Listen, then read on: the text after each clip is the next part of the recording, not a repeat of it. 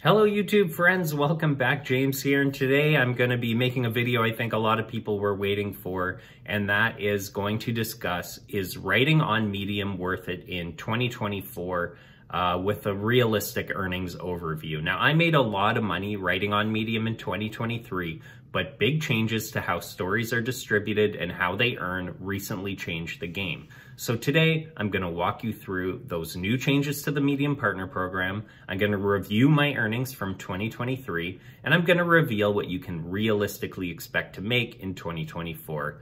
Then I'll tell you based on that whether I think writing on Medium is still worth it. So let's get right into it.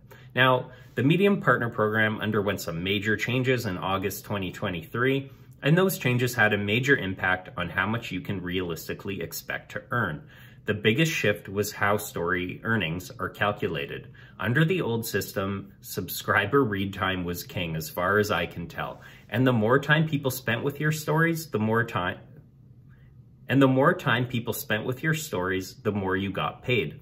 There were, of course, some other wrinkles in there, but I found that overall, that was the king metric. And writers who contributed the most to the platform, and those with large back catalogs of older stories that were still being read by a lot of people, earned the most money. And to me, that has always been the fairest way to go.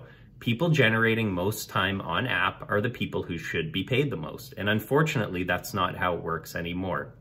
Medium got a bit fancy with how they pay people in the new Medium Partner Program in two important ways. Number one, they switched to paying less for read time and far more for engagement, and especially comments on your stories. They also started paying more for boosted stories, or ones selected by their hand-selected editors, for bigger distribution and earnings acceleration. And it was pretty obvious to me what would happen next, and I was unfortunately proven right. People who wrote kind of short, junky content or controversial stuff that was just aimed at getting comments earned the lion's share of the money, whereas long-time, high-quality writers who put out longer-form content would pay the price. The other massive change was the decision to scrap the Medium referral program. Now, previously, if you brought people to the platform and they subscribed using your link, you earned half of that subscriber's money every month as long as the person remained a subscriber. And this was a huge strategic advantage that Medium had over Substack, if you ask me, because it offered writers the best of both worlds. You would get earnings from people who discovered your work through the app, and then earnings from your own paid subscribers. Now, I was one of those aforementioned writers who did pay the price a little bit in this new world. If you take a look at my spring and summer numbers, when I really got rolling and then compare them to what I got from August on, you can see obviously a massive drop off there.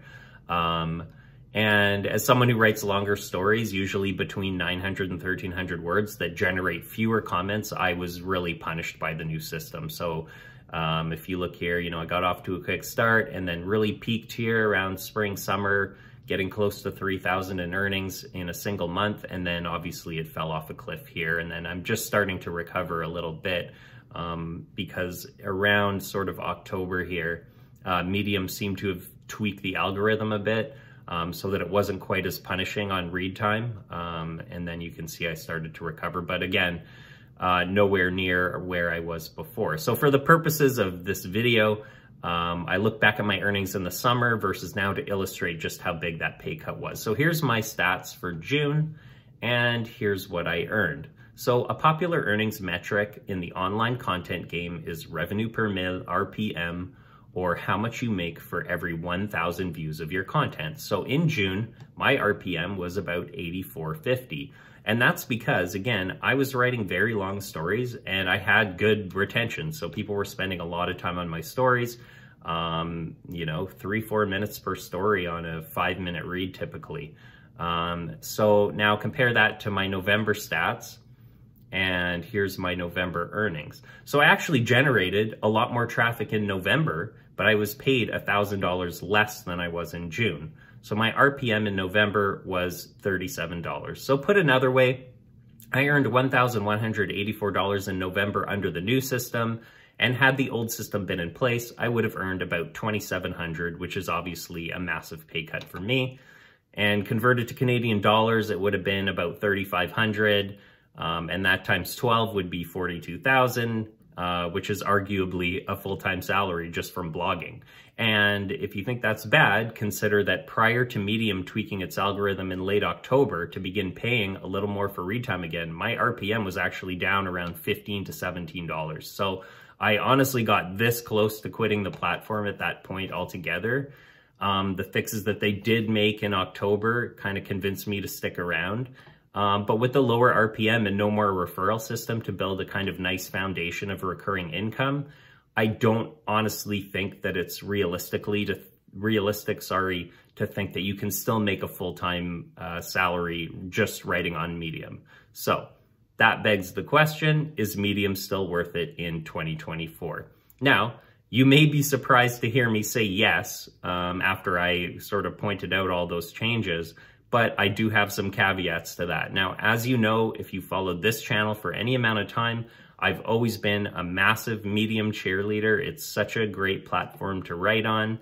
And under the old system, I would have looked at it as kind of central to my online business and online activities. As I get kind of into my second year as an online content creator, I just find that I'm constantly looking for other more effective ways to make money now because, again, my goal is to be a full-time content creator, and I can't really do that on Medium anymore as it stands. Now, that could change. You never know. Maybe there will be more of a tweak or a move back to read time being a more important metric. You never know. But as for now, to me, I just can't see how it's realistically possible to make a full-time income on Medium. And that doesn't mean that Medium is kind of irredeemably broken or anything. It just means that it's better suited, in my opinion, to content creators who are just starting out. To me, the real value of Medium in 2024, if you ask me, is that it's a great starter program or starter platform for early stage creators. Now, if you're watching this channel, that's probably what you are. So everything I've already talked about is probably less discouraging than it could be. And the reason I argue it's best for early stage creators is that the Medium Partner Program still has a very low bar for entry. You just need to be in an eligible country and be a member of the site. And number two is you can start getting paid right away. And the second part is extremely important, okay? Because when you're just starting out in the content business, it can really feel like an impossible mountain to climb. And if you start your own blog or try to build an email list on Substack or something, it can take literally years to start seeing any real money. And it took me a full year to get monetized here on YouTube, for example, and I really don't make much money here yet. But on Medium, you get an almost immediate financial return for your time investment, and this is an extremely encouraging thing when you're just starting out. And in fact, the first time I logged in on Medium and saw my earnings above zero, I think I made a few cents on my first day. It completely changed my perspective on everything because it showed me that it is possible to make real money online. And Medium still works as a foundational platform for making money elsewhere too. So every script or outline of a script that I write for YouTube starts as an article on Medium. And that way I do the work once and I publish and earn twice. So yes, in summary, I think that Medium is still worth it in 2024, especially if you're just getting started as an online content creator. As for me, I look at it as a bonus now. It's not part of my long-term plan. I'm going to be publishing on YouTube a lot, and this gives me a place to publish my written work too. So again, I no longer see Medium as a replacement for my day job. It's a good way to pad my investment account without touching my pay. And that's okay, you know, it's their site. I do think that the quality of writing on Medium will ultimately suffer in the long run as legitimate writers kind of hunt for more effective ways to spend their time. But, you know, I also hold out hope that Medium will kind of figure out that the changes to the partner program kind of hurt their top writers and continue to adjust their algorithm accordingly. Because honestly, again, I'm a huge cheerleader for the site. I would love for it to work and continue to be a great option for creators. And I just think that the more pay that goes to legitimate writers who can bring readers and read time onto the platform, the more great writers will consider signing up and being a part of it. So folks, thanks so much for watching. I hope that answered some of your questions. Have a great day. Please like, subscribe, all that good stuff, and we'll talk to you again soon.